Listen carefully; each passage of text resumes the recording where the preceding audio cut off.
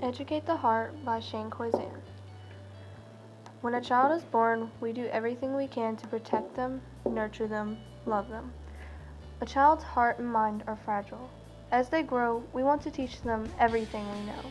We send them to school to fill their minds with wonderful knowledge, to give them tools they need for life. At school, they get a taste of what things are like in the world outside. There is friendship, romance, disappointments, embarrassment, discrimination, and bullying. But are the tools we give them enough to prepare them for this world? We have an enormous responsibility and an amazing opportunity. If we truly want to prepare them for the world outside, we must also educate the heart. Because to navigate the world outside with compassion, acceptance, and tolerance, we need to teach them compassion, acceptance, and tolerance. This can begin in our schools, and it can start today. It can happen at hockey practice, dance class, at day camps, and music lessons. And it's already happening around the world with astonishing results.